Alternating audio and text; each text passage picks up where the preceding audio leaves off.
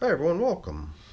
Looks like we've got ourselves a little visitor here in the older bin. Or I mean, no, actually, you know what? I usually have the older bin here as like position 1 from your point of view and then work my way to the younger bins. But right now I've actually got them in changed locations. So we've got the older bin here, the 305-day-old system, today only on this side, with the younger system on this side, 270. And the only reason I oriented these two systems was because I want to fade into a little clip that I want to share with you guys. And it's really going back to the last feeding 10 days ago when we laid down a couple of these coffee filters laid out flat, unfolded to become our feeding zone indicators, sprinkled with worm chow.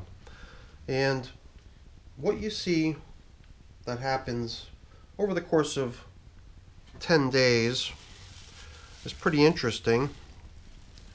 A whole lot happens in terms of breakdown of the feeding zone indicators as a result of the worm chow being sprinkled onto it. Just trying to get these little guys, whatever. We could always just take these somewhat damp things that the worms would prefer to hang out in on and position them in a way that they're going to stay nice and damp and cool, and maybe even a little dark for these little guys.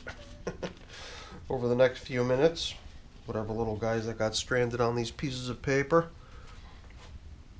we'll put this damp side down on top of the whole stack over there, giving them a spot that holds its moisture.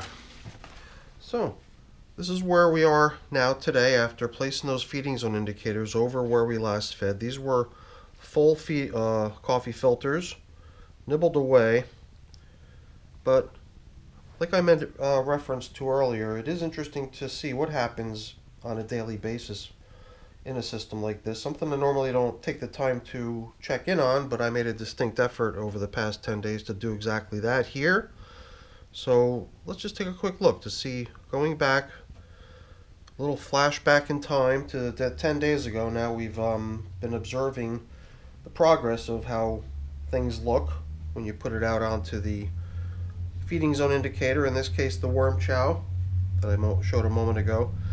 And it does sure seem to me like it's the springtails that are responsible for all that deterioration of the coffee filters. So leaving you with pretty much what you see here. And yeah, those springtails sure do a number on that worm chow and on the paper. But as you can kind of see, the worm chows weren't the springtails were not all over the paper anymore. They were apparently back down in the bedding where the moisture and the food are, I guess. So I was, definitely curious to see how that plays out. And I've seen other channels do similar sort of day-by-day accounts of what's happening. And I thought we would do the same here. And I liked it so much I figured I would just do a complete repeat of the whole thing. Once again, we're going to do the same thing of reusing that piece of newspaper that was sitting out here. It's all damp. We're going to use that to wrap up their food, and their food's going to once again consist of cucumbers from my yard, and this is the last of it. Everything I was able to pull off the plant prior to the freeze coming in a couple days. These were obviously things that would not be eaten. The worms are going to love it. And I got my little knife so we can split this tomato in two. And guess what? Replacements for the feeding zone indicators and my worm chow. So yes, we're doing the whole thing one more time. I think before, though, we head over to the feeding edge, I'm curious to see how this stuff out here on the opposite side looks.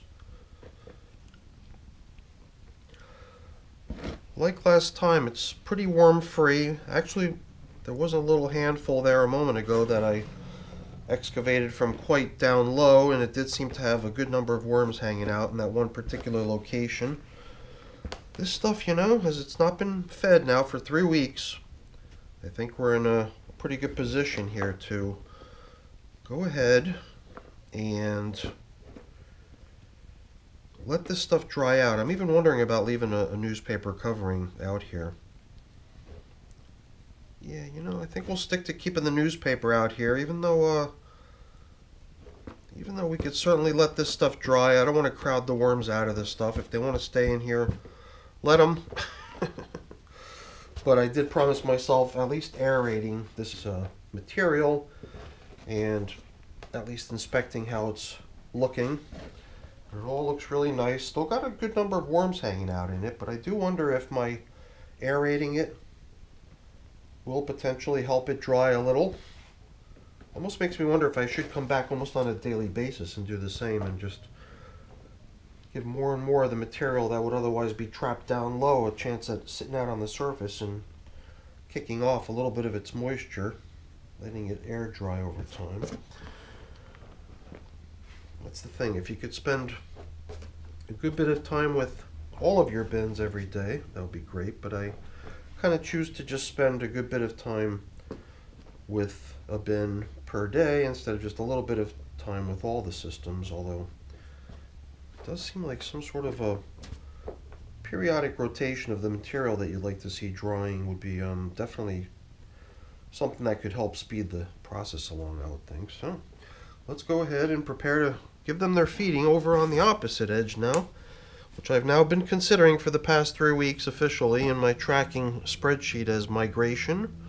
So originally we thought about considering this as foraging. Look at that, we've still got pretty good sized chunks remaining here of the cucumber from last time. And you know, the main difference was that the first time we threw cucumber in here 3 weeks ago on the first edge feeding, that stuff had been frozen. Then there was no sign of it after those first 11 days, and then on this go around, after, yeah, okay, it's only 10 days this time, only 1 day's difference, but considering they did away with what I believe was an entire cucumber versus what they've done here with only half of a cucumber, because you might remember these two bins, they actually split a single cucumber that was chopped into chunks. And you know, I'm becoming more and more of a fan of freezing the food that's going to be given to the worms, because it really does seem like that freezing and thawing process definitely seems to be helping as far as the acceleration of the breakdown of the materials. Something tells me if all of these chunks of cucumber had been frozen before being placed in here, they'd be gone by this time. That's just my gut feeling on this. I really am very surprised to see that there are actually, you know, leftovers in this many of them, for that matter. Huh, interesting, very interesting. Kind of makes me wish I had frozen the stuff I'm giving them today, but today's feeding is also just straight from the garden to the worms. And something I don't even remember if we bumped into last time, or if we did, we didn't spend much time on it. It's the cork. Cork that's been going for many years now. And this other unusual object was the stem of a pumpkin. So it just seemed to me if I were to probe a little bit more, we might bump into 1 or 2 more scraps of leftover bedding or food even. Food, man, this much leftover food is really making me question giving them more, but you know, I'm okay with it. We're going to go for it. We're just going to give them more. So yeah, we've got a pretty good size spot for them over there. Let's open this one up too. Wow. Here I'm seeing what appears to be a lot more springtails all over the food, but same story. Leftovers, big chunks of leftover cucumber, very surprising. So I'm so used to freezing everything and everything going pretty quick, I very rarely see leftovers. Certain things obviously do, you know, take a long time to break down, and those will just keep showing up as leftovers, and they're expected to. But something like cucumber in a worm bin? It's unheard of. Kind of making you wonder, is there some sort of an issue? Hopefully not. Hopefully everything's okay. I mean, there is a lot of springtail action. A little bit more than I'm used to seeing. Probably a lot more than the worms would prefer too. There again, I really don't know. I can't tell you what the worms like or dislike. Well, I could sort of guess on some of them, some of those sort of things, but you can't really just outright ask them. All right. I think we're in good shape. So, like we did last time, we're sticking to the reuse principle of giving them bedding that they're going to really enjoy, and stuff like an old feeding zone indicator or two, and even some of this old top covering newspaper, for which I've got a replacement. This stuff can go right down into the feeding zone and sort of be there as their bedding supplement for now. It's not a lot, you know, a little stingy on the bedding here, but at this point I'm trying to limit the amount of leftovers and scraps I see in my systems. Kind of making you wonder, why are you adding more stuff then? Maybe just leave what's there to go. I don't know. The other side of that same thinking is that, well, if it does take this long for this material to get to the point where they're finally going to eat it tomorrow, so why give them food then? Well, the stuff I'm giving them today is also going to require a lot of time to get to that point. So might as well get it in here and let that process begin. Sooner the better on when they can actually eat it. If they can't eat it for whatever reason right now, then, you know, let's help if we can.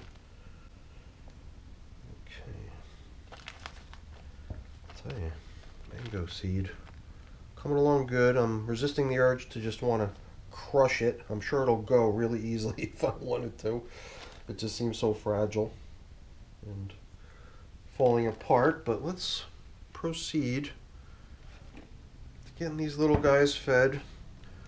Kind of makes me wonder how the next 10 days are going to proceed, if they've only gotten this far with those cukes that they got last time. You know, how's even more of the same sort of stuff gonna go? Might go slow, I don't know, we'll have to see.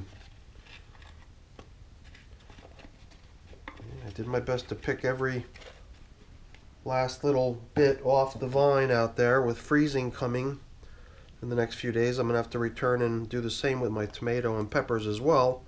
But here's a tomato which was probably, you know, okay if I were to just cut away some of the nasty bits of it, but I got a couple really nice ones out there right now that I don't need to worry about, you know, carving through one that's perhaps a little bit imperfect, so we can share, let the worms enjoy a little bit of the stuff too. Tomato is also another one of their yummy favorites, if you ask me. I don't know, I mean, I can't ask them, but just based on the way they react when you give it to them, they do seem to enjoy the tomato too. So once again, a nice feeding. I do wonder if maybe a little bit more bedding would be nice, but you know, I do want to limit the amount of like shrapnel, little bits of bedding that's just floating around out here, not getting broken down. Perhaps I should have actually made an effort to pick larger pieces out when I was tilling things around over here, but I did not, so that's fine.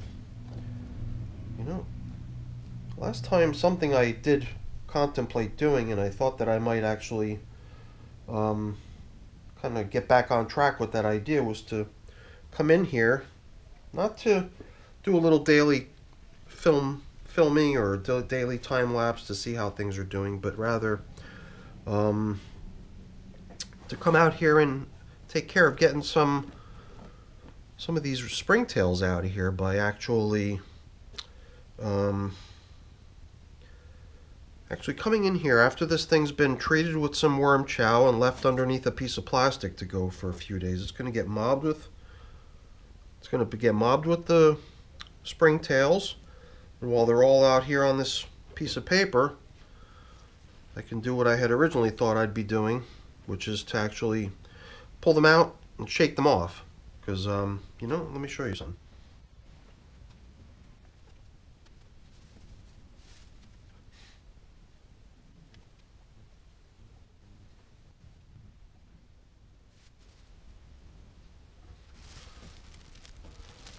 See here, something I did each and every day when I came down here to film that little clip of the springtails eating the worm chow was to also collect up as many as I could of these little guys. And just, you know, seems like they get stranded someplace they can't really go anywhere. They're just there, and then they dry out, and then they just start piling up. So in the beginning it seemed like I was collecting many more. Towards the end, perhaps not so many. So I think doing something like that is trying to expand this collection by coming in here and shaking off as many springtails as I can off of these top coating pieces of paper. But I don't want to coat them like I did last time. Last time I piled it thick. But here I'm thinking be really sparse with this stuff so that when I go I can really give the paper a good shake and get as many of them off of it as I can, without also dropping off a whole bunch of